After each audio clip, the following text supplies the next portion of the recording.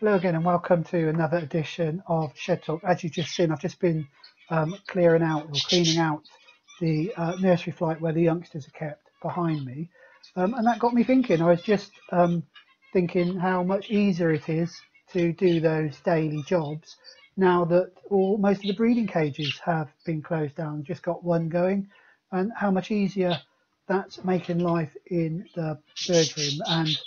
And I don't envy those people that have got massive, great big setups and breed all year round, because it can become very time consuming. After all, this is just a hobby. So when it becomes a chore, it's time to cut down a little bit.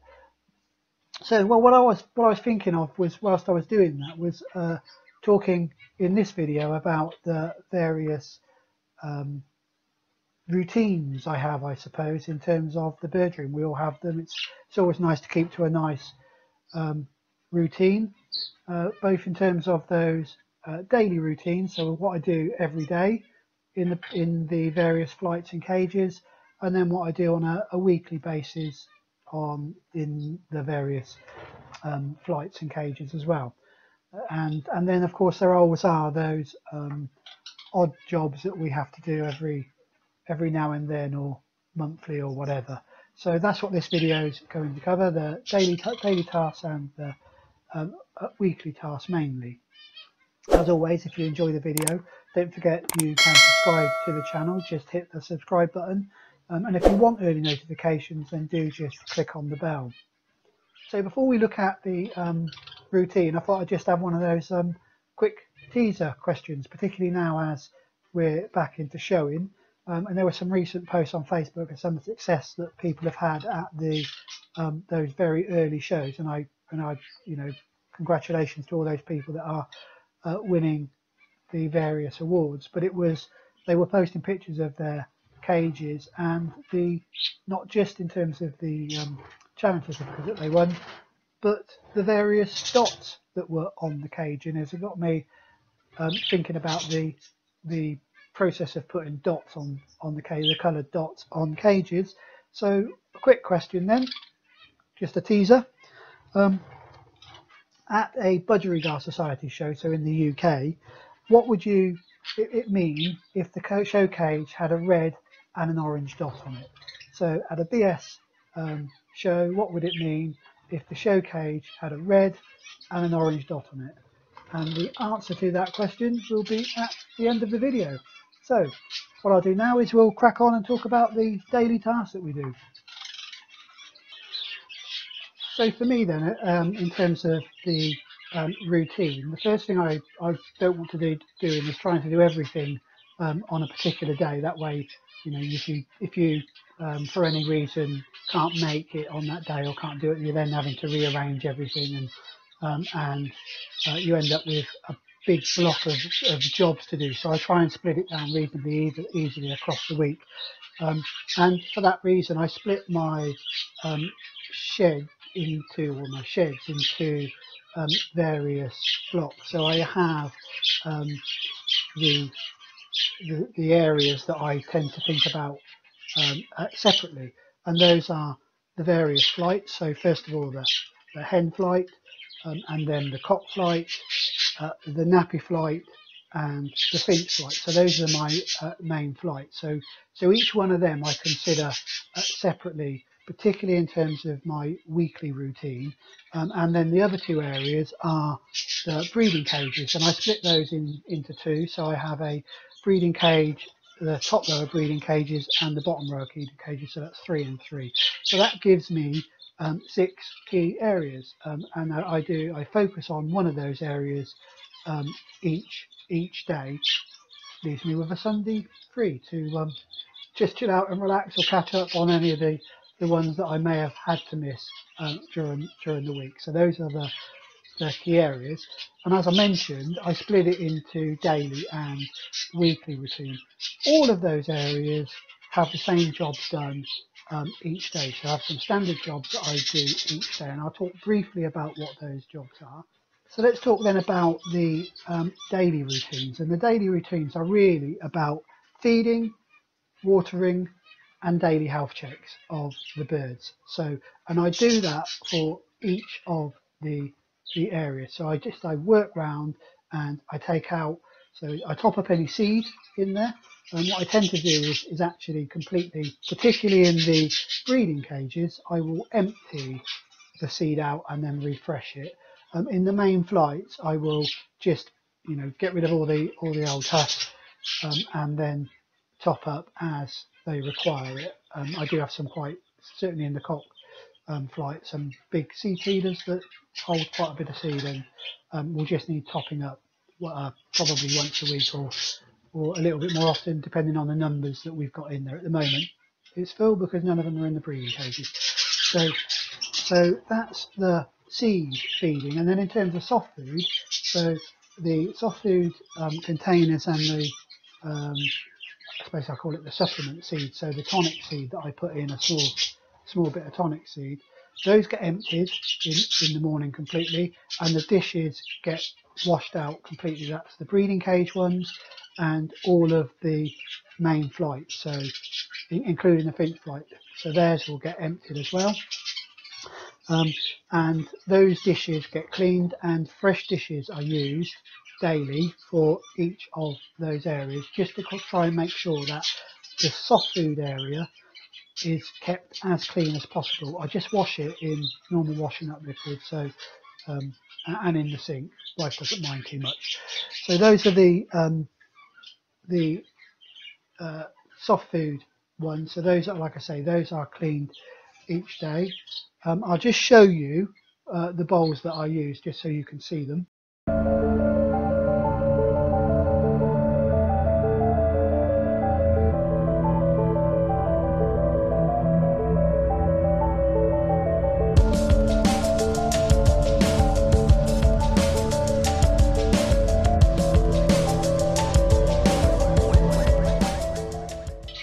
So that is the bowls that I use in there. Drinkers, I use a number of different types of drinkers. They all work equally as well. So in the main flights, you can see the drinkers that I've got here. They're just the normal sort of flow drinkers. Those are emptied every day, so I take them off, empty, they're washed out and then refilled with fresh water daily. So that's across all of the flights except the main cock flight, because in the main cock flight I've got I suppose almost a reservoir type drinking one. So there's a large container, sealed container of water up high that comes down a tube and into some feeders or some drinking nipple type stuff. I'll show you it when we go out and have a look at the cock flight, so that just gets cleaned out, so the water in there gets refreshed weekly rather than daily, and the pipes get cleaned out. It's one of those odds and sods type jobs. Every so often, about every 3 months in fact, I run through it with some baby bottle disinfectant, if that makes sense. So, you know, the little tablets you can get for baby bottles. So that's the main drinker. So all of that gets done across all the flights. All the drinkers get refreshed. What this does mean is any supplements that I put in the drinker, and I do use a supplement in the drinker, gets wasted because I'm chucking it away. However, I only use a supplement in the drinkers every other day virtually, so it isn't quite as bad, but there is some waste there in terms. But I think that it's important that I do make sure that the drinkers are cleaned out daily. So that's my daily run around, and while I'm doing that, I'll then check the nest boxes daily in the morning to make sure the chicks are okay. I'll have a look around the flights while I'm doing that every day and see if there's any birds that are off colour, make a note that I need to keep an eye on them, or if necessary take them out of the flight, put them into separate them, isolate them to make sure that they're okay.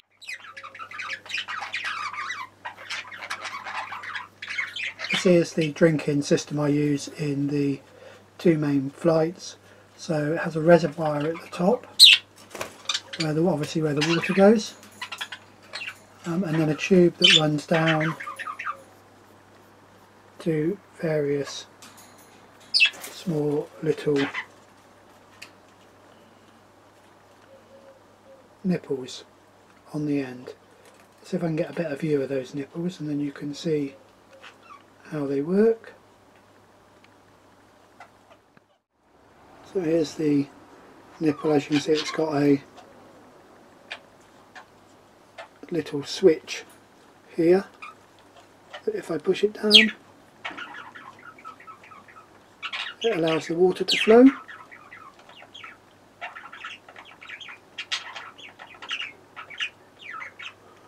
The birds get used to that really quickly.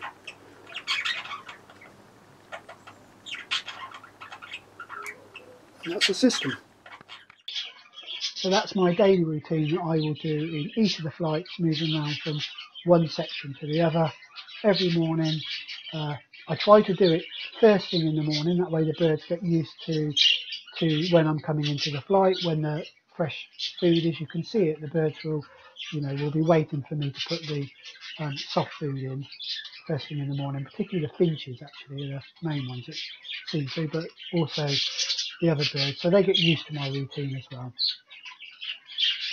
So for my weekly clean, I in effect split the sheds into a number of areas. So, and each one of those areas gets a deep clean once a week.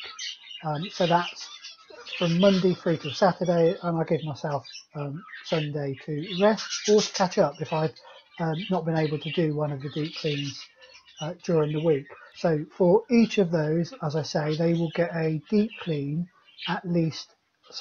once a week, and that means that all of the feeding utensils and all of anything that goes inside the cage, so the seed dishes, the water and the soft food dishes, will all get thoroughly cleaned. So they will all be removed and all washed up in washing up liquid.